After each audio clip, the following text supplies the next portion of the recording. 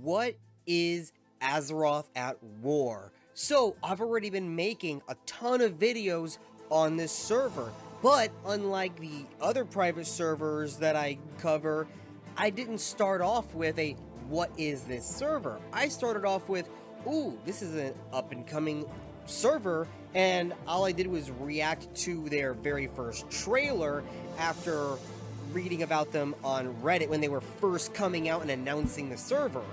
I was like the first YouTuber to cover it. But that aside, what actually is it? What are the different features? Well, now that I've been following it and covering it for a while, I can say with certainty what this server will offer, at least right now as of March 27, 2003, right? Because I know for a fact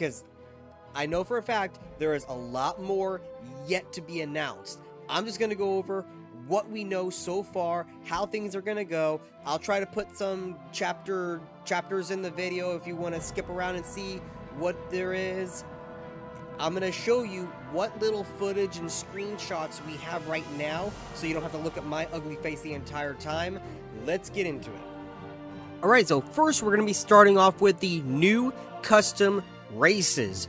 Let's start with the Horde. So first of all, the Horde are going to have playable ogres. They're going to have playable forest trolls, ice trolls, murlocs, goblin. While the Alliance are going to be having Naga, Broken, Furbolg, High Elves, and Worgen. All of them are going to have working armor, which is unheard of for any of these races. Well, at least like Ogre and Murlocs, when, you know, Furbolg. The Worgen that we're going to be able to play as is from the alpha version of Cataclysm before they change what they look like before Cataclysm release. The Goblins are going to be vanilla Goblins, which we have seen them wear player armor before on other servers, so that's not too, you know, surprising. Forest Trolls, Ice Trolls, Ogre, and Furbolgs, those are the ones that have never had armor on them before, at least player armor. So seeing this is going to be a much needed surprise.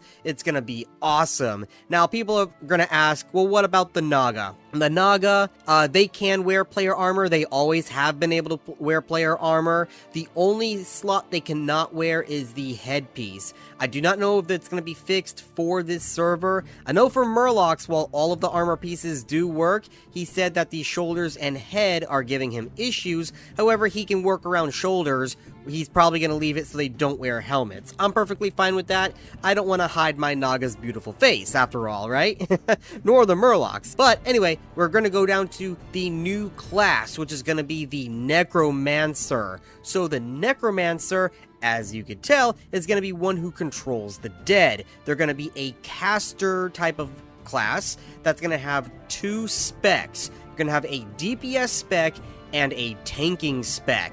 Yes, cloth, magic, tanking. Oh yeah. Anyway, with this new class, there's also going to be new class race combinations, such as the human hunter, shaman, necromancer. You have dwarves who could be shaman, mage, necromancer, and warlocks. You're going to have gnome, necromancer, and priest.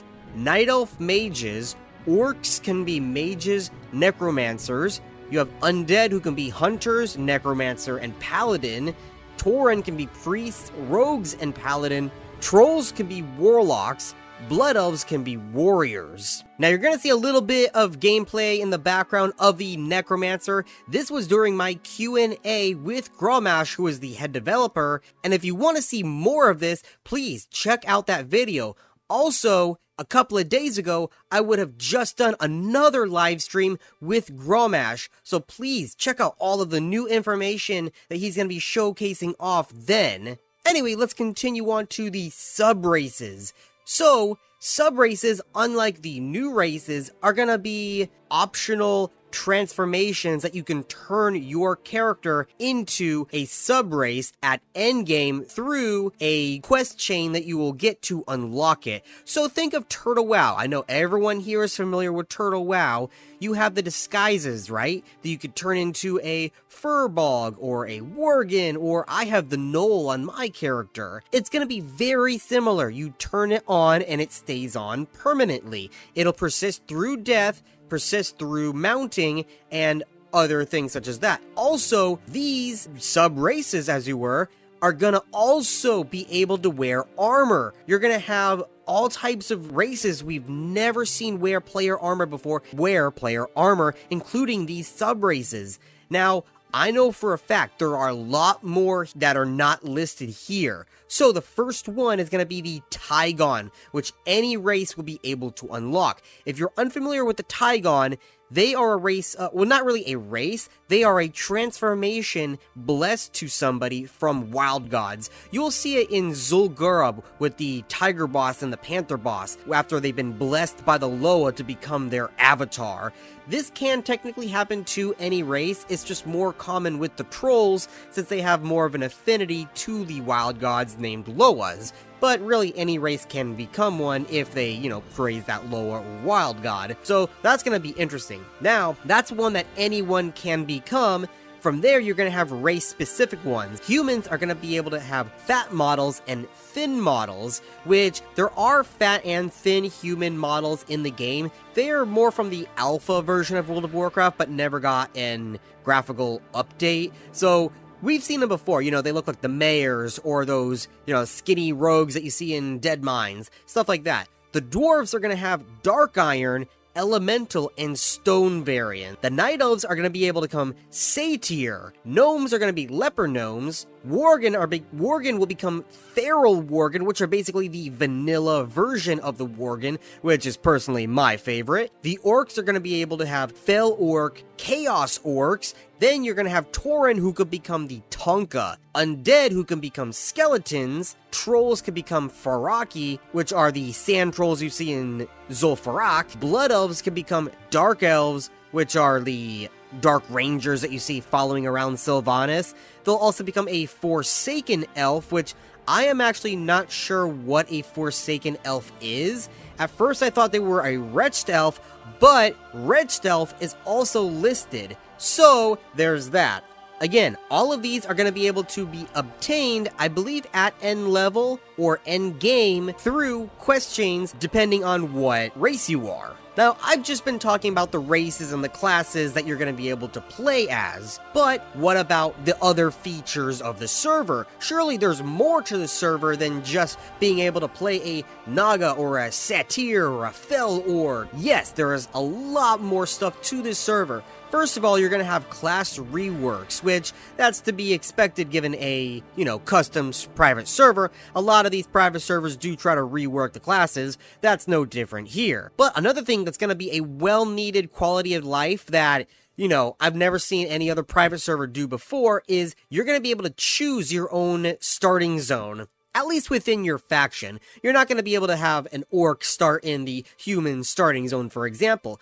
But between the alliance, you can choose if you want to be a night elf to start in the human starting zone or the dwarf starting zone. And this is including all of the expanded races such as the Furbolg and the Naga. Meanwhile, the Horde, if you want to play as a Murloc, you could start in the Murloc starting zone, or you could start in the Orc starting zone. On top of that, there's going to be new starting zones for each of the new races, and an optional just starting zone in general that will be for all of the different races. So there's going to be a default Horde starting zone on top of the racial starting zones, as well as, for the Alliance, because, can't forget those stinking Alliance. The leveling is going to be much easier. First of all, it's going to be a Wrath of the Lich King style experience rate, so not as fast as, Cataclysm and Beyond, certainly, not nearly as fast as Ascension or anything like that, but it's going to be much faster than ×1 vanilla like Turtle WoW.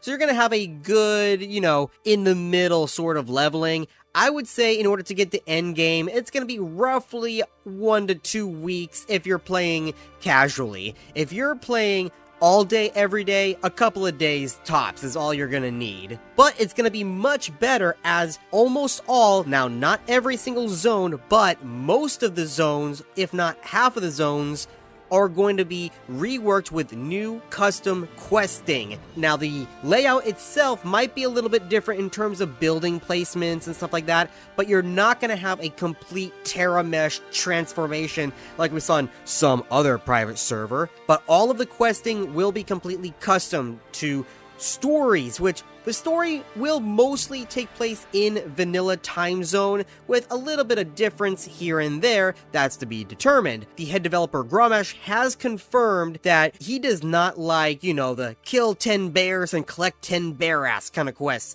No, you might have some of that, but instead you're going to have a lot more focus on action style questing. You're going to have a lot of quests that you're going to be in vehicles, sneaking. You're going to have a lot of events and timed events. Do you remember as a Death Knight, you have to wait a few minutes in order to charge onto the Light's Hope Chapel with all of the other players waiting to start with you? Yeah, there's going to be a lot of events like that where you have to wait a few minutes, but once it's ready, everyone, including you, can rush in and do attacks on villages, attack on an enemy camp, all that kind of stuff. You're gonna have all new quest line, randomized events. But again, this is only happening to half, if not most, of the zones. A lot of zones such as Mulgore and Darkshore are not going to be touched at the start. This is going to be for launch, but he did confirm after launch, those zones that have not been touched yet that will remain the same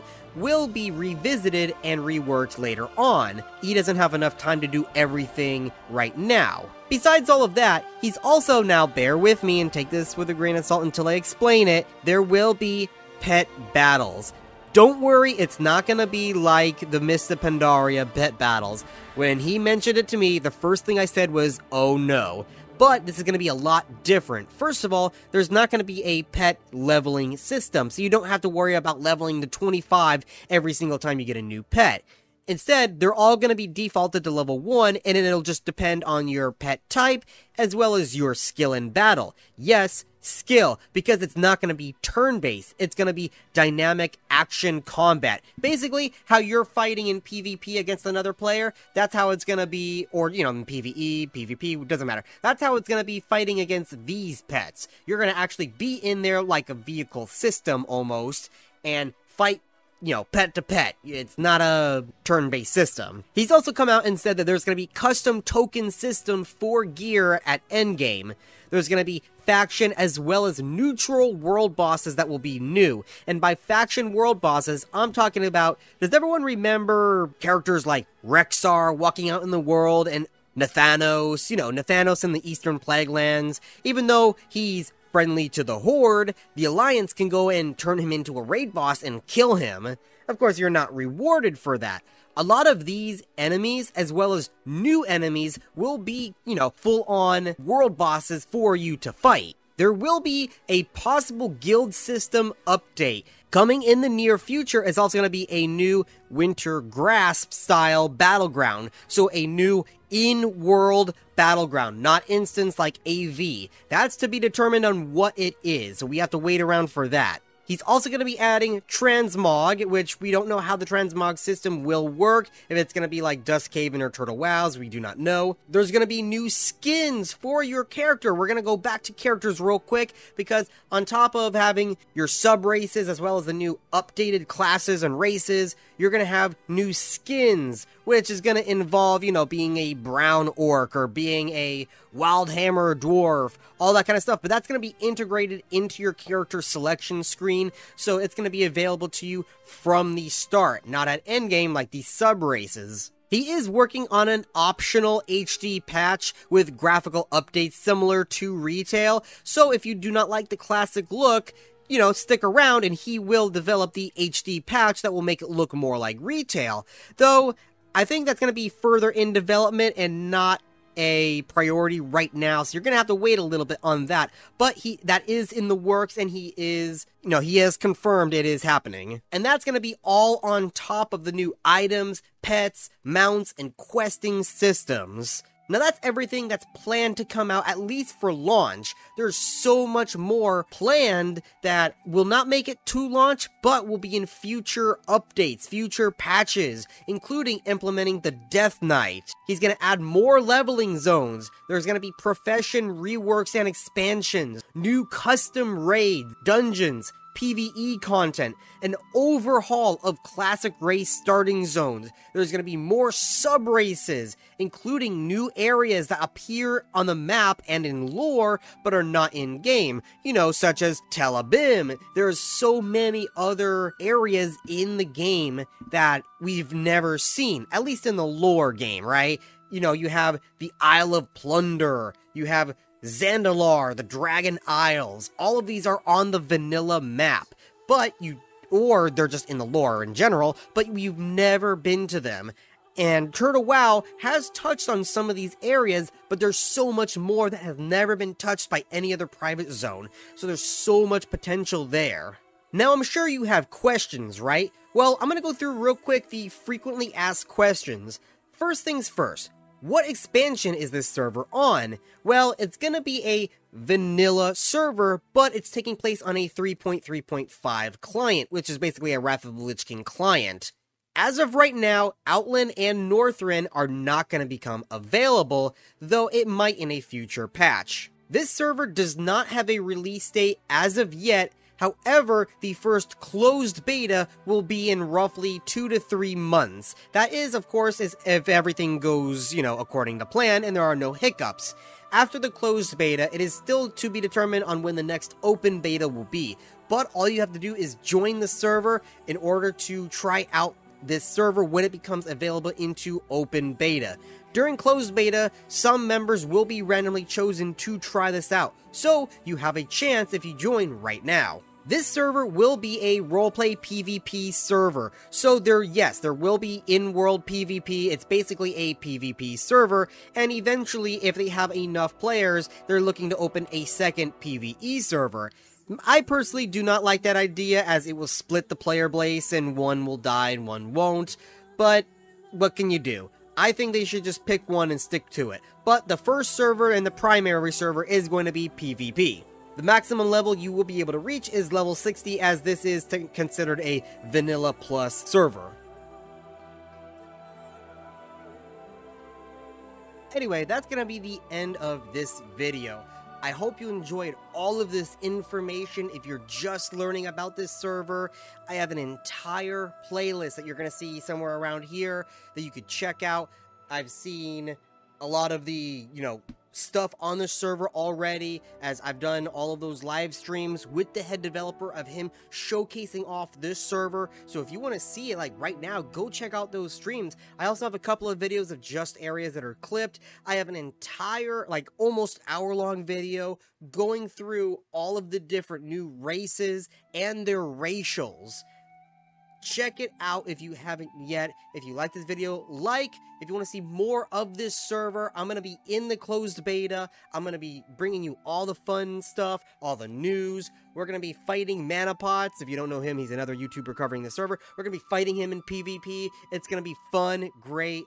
Subscribe if you want to see more. Hang out, chill, whatever. I have a Discord, link in the description below. Join us. See you later.